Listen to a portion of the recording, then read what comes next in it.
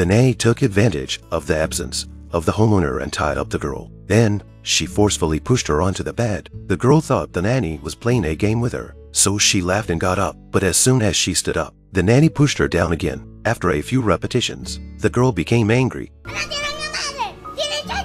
The nanny was momentarily stunned and then untied the rope. Once the girl got up, she immediately slapped the nanny several times. But the harder the girl struck, the happier the nanny became. She firmly told the girl that whenever someone pushes her down, no matter how difficult it may be, she must stand up and strike back fiercely, just like she did now. That evening, the mother returned home and noticed the bruises on her daughter's body. She questioned the nanny about what happened, but before the nanny could respond, the girl told her mother that she got the bruises accidentally while swinging on a swing. The next day, when the nanny went to pick up the girl from school, she witnessed the girl being bullied by a boy. Hastily, she ran forward, but just as she reached the doorstep, she saw the girl already standing up and fiercely attacking the boy who had bullied her. Even when she was pushed down again, she bravely stood up and charged at the boy. The nanny smiled with relief as the girl finally showed a spirit of resistance. After this incident, the nanny Eva and the girl grew closer, but it aroused suspicion from the mother. Eva was overly concerned about the girl, even going so far as to buy a princess castle out of her own pocket as a Christmas gift.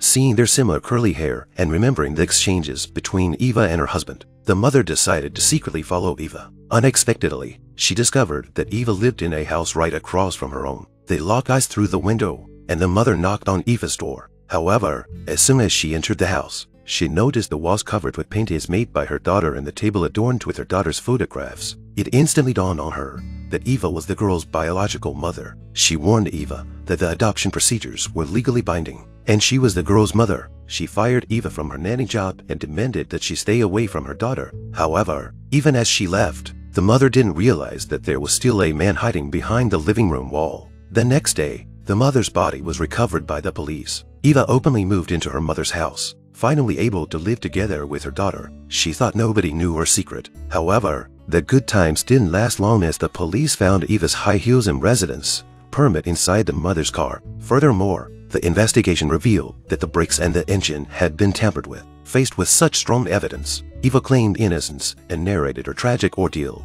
As it turns out, 12 years ago, Eva was sold to an illegal organization and became their money-making tool. Many girls unexpectedly became pregnant, which the organization's leader saw as a business opportunity. Over the course of 12 years, Eva gave birth to 9 children, becoming a breeding machine. At that time, a sunny-faced man entered her life, and they quickly fell in love. However, the bald leader of the organization discovered their relationship and, as a warning to Eva, ordered the killing of her boyfriend. When Eva found her boyfriend's body in the garbage dump, her world completely collapsed. But at that moment, she discovered she was pregnant with her boyfriend's child. However, as soon as the girl was born and she took a glimpse, the bald leader bought her once again. Eva was unwilling and started secretly inquiring about her daughter's whereabouts. After 3 years of relentless searching, a doctor finally revealed a name and an address. Taking advantage of a moment alone with the bald leader, Eva seized the opportunity to stab him to death and took all of his cash. Embarking on a journey to find her daughter, after enduring numerous hardships, she finally arrived by her daughter's side.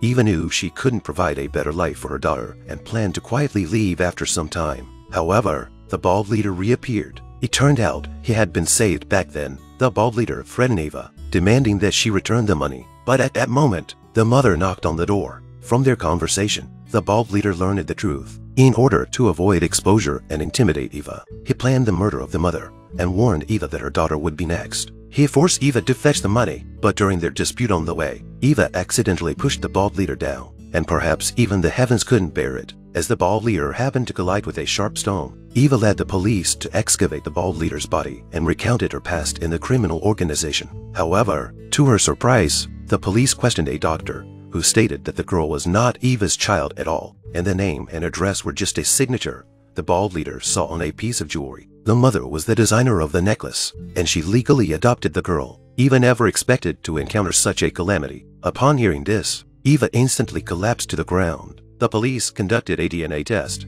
which confirmed that the child was indeed not hers. Poor Eva once again fell victim to fate. Due to the unintentional killing of the bald leader, Eva was sentenced to 10 years. Before entering prison, the police arranged for her to meet the girl one last time. Eva approached the girl's bedside and lied to her, saying that she was going abroad for work. She once again urged the girl to bravely fight back if anyone dared to bully her. After finishing their meeting, the girl finally fell into a deep sleep, comforted by Eva's words. 10 years passed in the blink of an eye, and Eva was released from prison. Unsure of where to go or what to do, she saw a familiar figure approaching her. It was the girl from years ago.